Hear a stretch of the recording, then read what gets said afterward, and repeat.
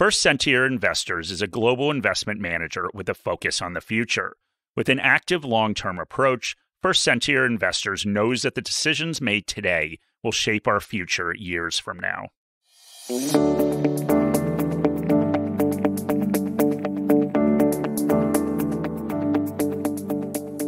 Welcome to another episode of Investing Compass. Before we begin, a quick note that the information contained in this podcast is general in nature. It does not take into account your personal situation, circumstances, or needs. Well, Shani, I wouldn't call it the world's most exciting night, but we hung out last night. We did, yeah. We went out to dinner, and I tried to order a salad, and it was ordering off of, those apps, the Me and You app on your phone. And so you took my phone and changed my order from salad to steak. Yeah.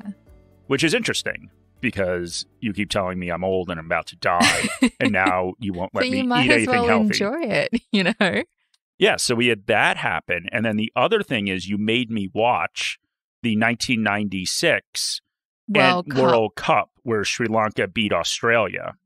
But I think the best part about that 1996 World Cup final was the uniforms. And They're how very retro. Ridiculous the uniforms were. Well, they weren't retro at the time. They were just uniforms. They were just uniforms. Yeah. But anyway, my cricket education is growing. It is. Shani said that when she gets members at the SCG, she's going to take me to cricket matches. Yes. And teach me more about cricket. I've been on the wait list now for 4 years. And don't you have like 10 to go? Yeah. The average is 12 years waiting. So I've got 8 to go. So all right. Well, I definitely won't be alive for that. So you can take someone else. But why don't we get Hopefully we have a good cricket team. By we, I mean Sri Lanka by then. Okay. Well, we'll see what happens. Maybe they should bring back those uniforms. Yeah. We're going to talk about investing in quality companies today. And specifically, we're going to look at a couple ETFs that are designed to give investors exposure to these quality companies. So, Mark, would you say these ETFs are quality thematic ETFs? Because I seem to remember numerous discussions about how investors should avoid thematic ETFs. Discussions is a nice way of putting it, because you always used to describe it as rants. But okay, there is no standard definition for what a thematic ETF actually is. So I'm going to go with the Mark LaMonica definition. And more than getting caught up in the semantics of what we've been calling these things, I think we should talk about what we believe investors should be looking for when evaluating investment opportunities. So let's start with, I guess, what investors should avoid, in our opinion. So the issue with many of these thematic ETFs is that they are marketing inventions, which means that well after we've seen strong returns on certain shares, they create an ETF. And this ETF is also created to take advantage of a widely accepted theme. So there are generally two things associated with that ETF that make it likely over the long term you will not experience strong returns. So Shani, since you've listened to all these rants, what are those two things? All right. So the first is that the already strong returns means valuation levels are typically really high, given all the hype. And we know that in general, shares with really high valuation levels have lower long-term returns than shares with low valuation levels. And the second is that thematic ETFs generally have higher fees than non-thematic ETFs. And higher fees, of course, detract from investor returns. Yeah, and the other thing about thematic ETFs is that they encourage poor investor behavior. So this notion that investors should always be looking for the latest themes and should always look for these new opportunities as represented by these new ETFs, of course, means that investors are trading more. And we should be clear that the more you trade, the more you switch products, the more you chase returns, the lower your long-term returns will be. Yes, so that is why I think thematic ETFs are terrible. Now, when we look at a factor ETF, so an ETF that has shares with higher dividend yields, or what we're going to talk about today, ETFs that have quality companies, it's a whole different ballgame. So on Investing Compass, we're huge advocates for investors to design portfolios around the goals they want to achieve, around their edge or the competitive advantage that everyone has as an investor, and around the types of securities that people are comfortable holding. And that alignment with goals, competitive advantages, and the comfort level and temperament of an investor means that you're more likely to hold these positions for longer and avoid all that short-term trading behavior that's so detrimental to long-term returns. And those are all positives. They are, Shani. So let's move on to the topic for today. We are looking at quality ETFs, but before we do that, we want to, and before we get into those specific names that we'll explore today, we want to talk about quality in general and what we mean by that for investors. All right, so quality investing is a fundamental investment strategy that looks for characteristics that denote high quality companies. And these can be both qualitative assessments where a human assesses and decides that a company is high quality, and more quantitative factors based on metrics like low levels of debt. And we will obviously dive into these specific metrics a little bit more. Yes. And the other important question, of course, is why anyone would want to invest in quality companies in the first place. So what is the benefit to an investor for finding these quality companies? Well, the first is downside protection. High quality companies are less likely to go out of business, which for an investor in shares is obviously the worst thing that can happen because you generally lose all your money. Now, in a practical sense, that means that you're going to get less volatility even if those companies don't go out of business.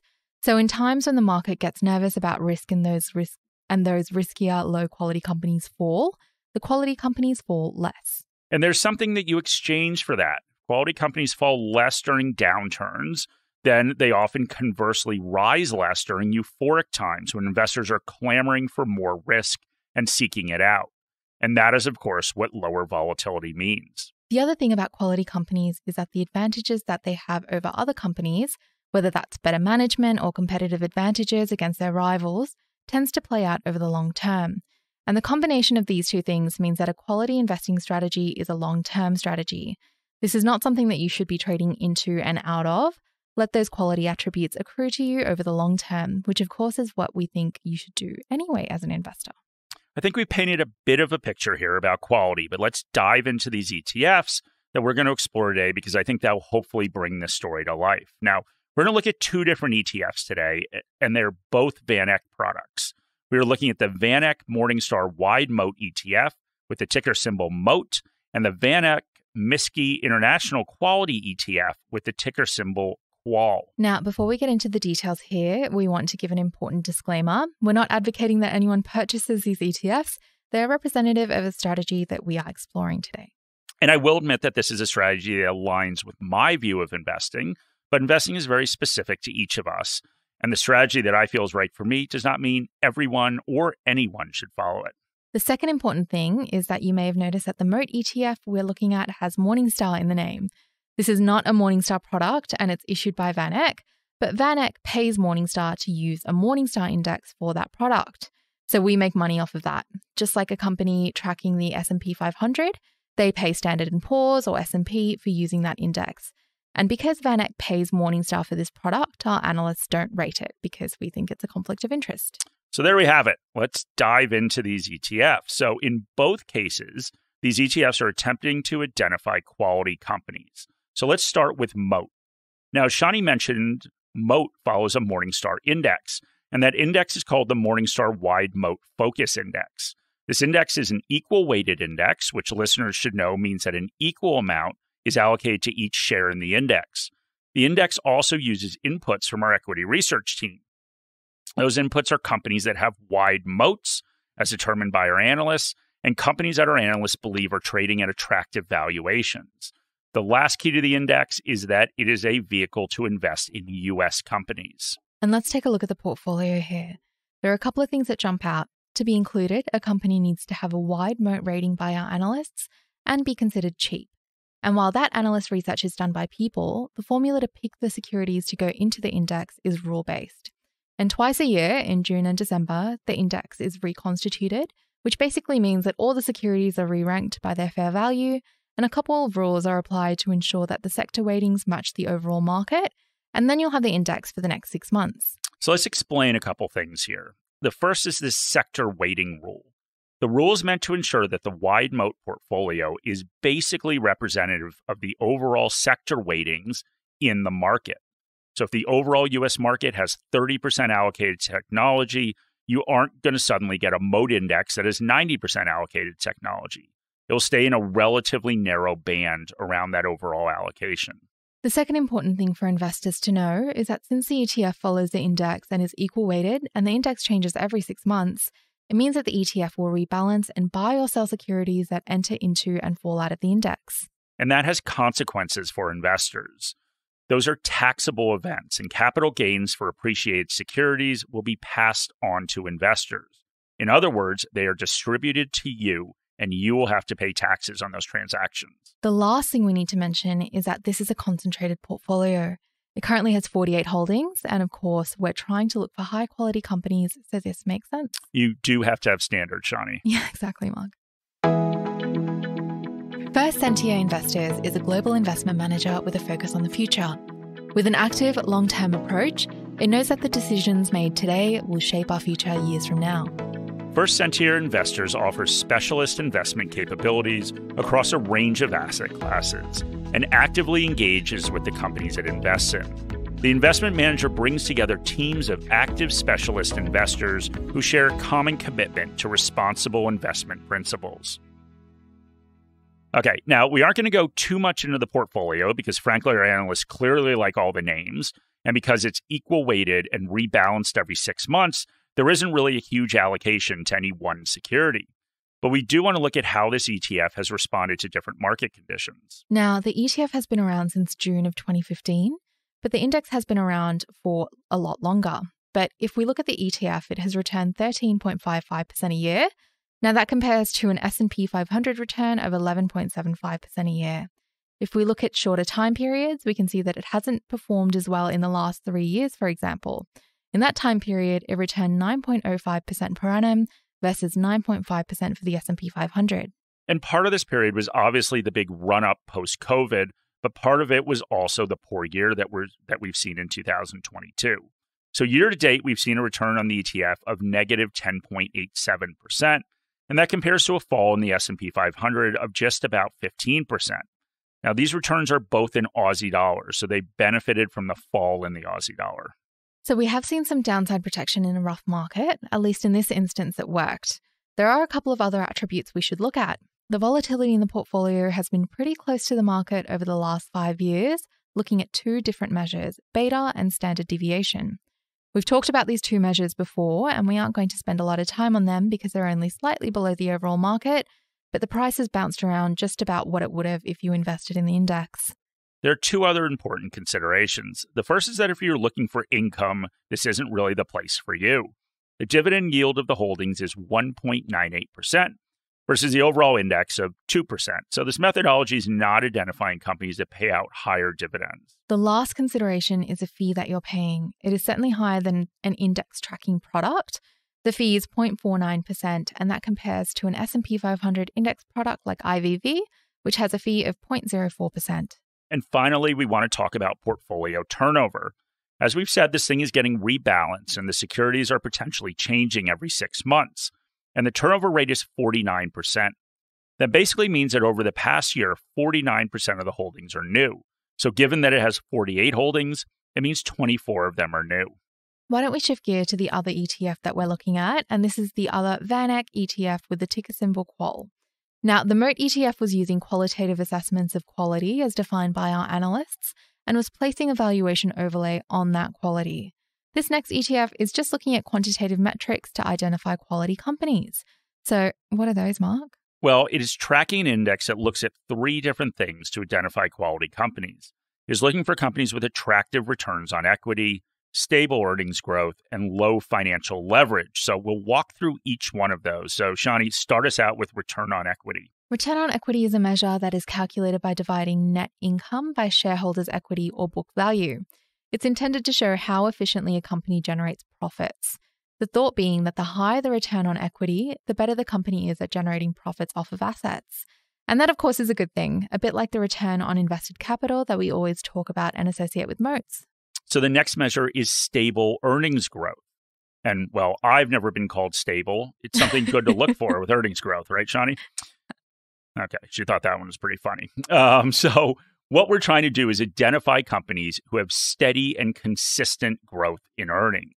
This is going to eliminate companies that are extremely cyclical, which means that their earnings vary depending upon where we are in the economic cycle. And it will eliminate companies that are price takers, like a lot of commodity companies. And finally, they're looking at companies that have low debt, which, as we said earlier, makes companies less risky. And these 3 factors are combined, and a quality score is given to each company in the overall index, and the top ones are included in the quality index and the ETF. And in this case, we're looking at a global index that just excludes Australia. And there are no limits on countries and no limits on sectors, but there is a 5% limit put on the size of any single holding. This product is not equal weighted, and the weights are based on market cap. The MOAT ETF was very concentrated, but QUAL is not. It has 300 holdings in it. It's also rebalanced semi-annually. So because it has a wider remit of 22 developed market countries, is market cap weighted and has no sector or country limit on allocations, we can spend some more time looking at the portfolio. So we'll start at the country level. 77% of the holdings are in the US. Now, that is higher than the overall allocation to the US in a global developed market index, but not by a ton, as the US represents around 70% of the index without that quality lens. The next highest holding is Switzerland with just under 6%, and then Japan at 3.73. If we look at sectors, it is very overweight technology and healthcare. It's very underweight basic materials, energy, consumer cyclical, and financial services. And that makes sense because it is screening for companies where the earnings bounce around less. Basic materials, energy, consumer cyclical, and financial services are all sectors where you tend to get a bit more of a roller coaster in earnings as we move through economic cycles and because energy and basic materials rely on volatile commodity prices. There's also a fair amount of concentration in the top 10 holdings, with 31% of the 300 company index in those 10 holdings. The largest holding is Apple, which is followed by Microsoft, Johnson & Johnson, United Healthcare, and Alphabet, which is Google's holding company. All names that you will find at the top of most of the developed market or US indexes that are market cap based. Now, the Morningstar MOAT rating is, of course, not something that goes into the selection criteria, but it obviously is synonymous with quality, so you'd expect to see some overlap. In this case, you certainly do, as over 90% of the holdings have a wide or narrow MOAT rating, with 64% receiving a wide MOAT rating. That compares to only 38% of the overall index. And the MOAT rating makes more sense when we look at stats like return on invested capital, where the portfolio comes in at 26.47% versus 17.56% for the overall index. So I do think that this does check the quality box, and, it is what it says it is. And if we go back and look at performance to when the ETF was first issued in October of 2014, we see that it has outperformed the overall MSCI World Ex Australia Index.